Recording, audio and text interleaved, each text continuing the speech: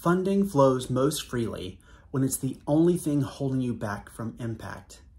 This is a principle that, if you implement it, can make fundraising so easy. And what it means is that you have someone or a group of people that desperately need what you have to offer them.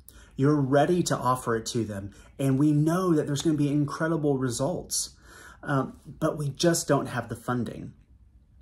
This creates absolute urgency for financial partnership.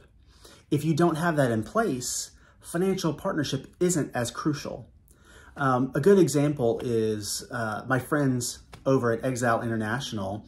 I was working with the CEO, Matthew, and we discovered that they have kids actually on a waiting list to enter their trauma care program. They serve child soldiers, former child soldiers, and they need this care immediately and desperately. And the only thing they needed was more funding. And when you identify something like that in your ministry, whatever it is, that creates such urgency. It makes financial partners say, we have to do something now.